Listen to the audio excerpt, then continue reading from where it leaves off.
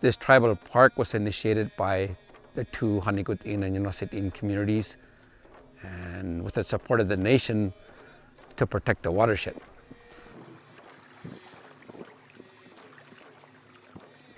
We need to protect our land, to protect our animals.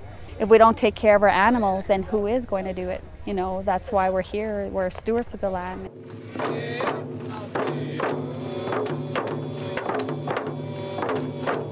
This place is unique. It's world class, and the whole area, it needs to be protected.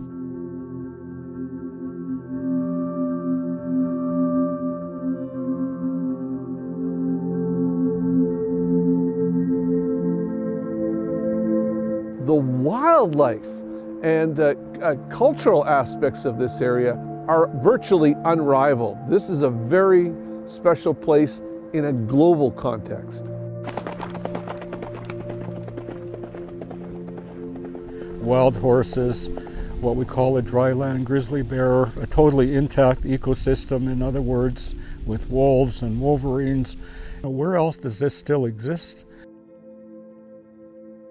The Tsilhqot'in is prime grizzly territory, and the grizzly is a part of what had assisted us in protecting this land.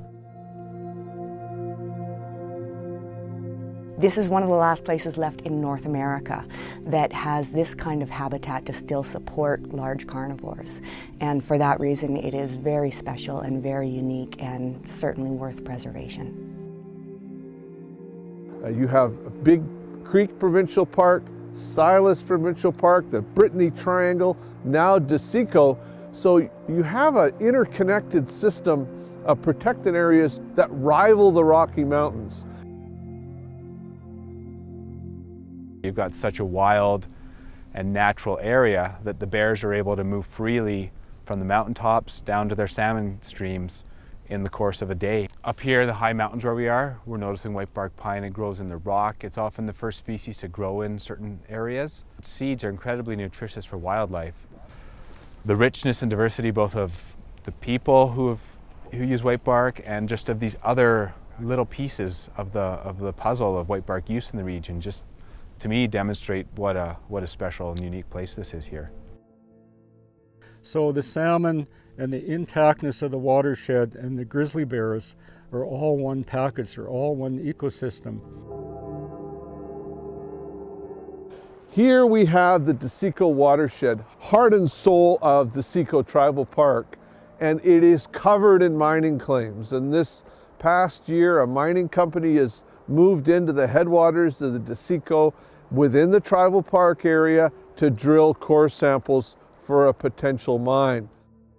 If this place ever becomes an open pit mine, it's a disaster. It's a scary project to even think of because, you know, Tsilhqot'in Lake's right below it. We didn't agree with it.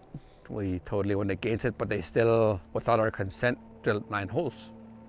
It's going to impact our culture, our water, our fish, our way of life.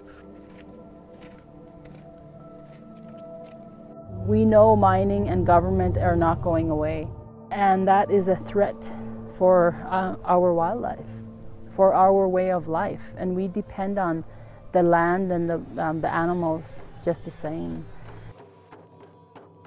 Tribal Park will allow some economic development. It'll allow culture.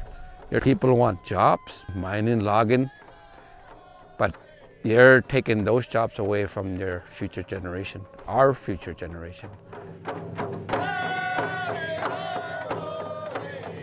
Protecting the watershed, protecting the Tsilhqot'in lakes and the river that flow into the Tsilhqot'in River and into the Fraser River and into the ocean.